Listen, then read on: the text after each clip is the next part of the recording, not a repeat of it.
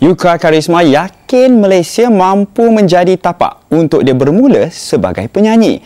Bukannya tidak diterima di negara kelahirannya. Dia mengakui tidak mampu menolak tawaran yang diberikan di sini.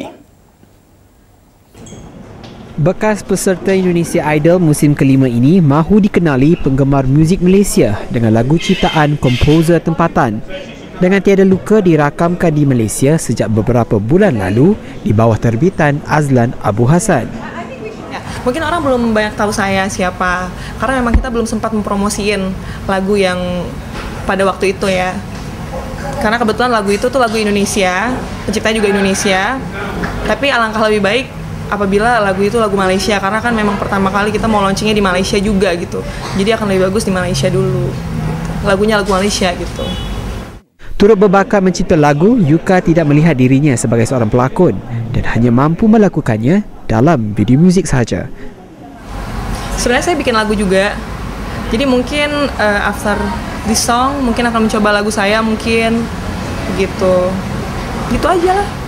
Tapi kalau misalnya memang ada yang mau membuat film dengan lagu ini juga boleh, silahkan dengan senang hati. Tapi untuk main film masih saya pikir-pikir dulu bagaimana, karena memang saya akan concern di satu poin dulu, nyanyi di musik.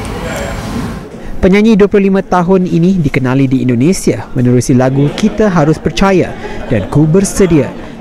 Yuka Kharisma ditemui ketika pembikinan video muzik dengan Tiada Luka di Kuala Lumpur. Sementara itu, pengarah video muzik terkenal Virginia Kennedy menganggap lambakan video berbajet rendah di laman sosial sebagai satu perkembangan positif. Selain mewarnakan industri muzik tempatan, kreativiti ini juga membuktikan sesiapa sahaja boleh mengarah selagi mempunyai idea yang menarik. Nama Virginia mula dikenali apabila video muzik 1000 Impian nyanyian Casey arahannya dinobatkan sebagai video muzik terbaik AIM 1994. Dia juga pernah mengarahkan video muzik Awan Yang Terpilu nyanyian Nimbai Zura, juga memenangi video muzik terbaik AIM 2005.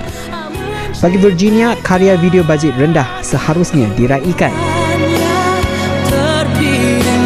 Doesn't matter what quality, as long as it touches people, as long as it's clever and it's got a great idea.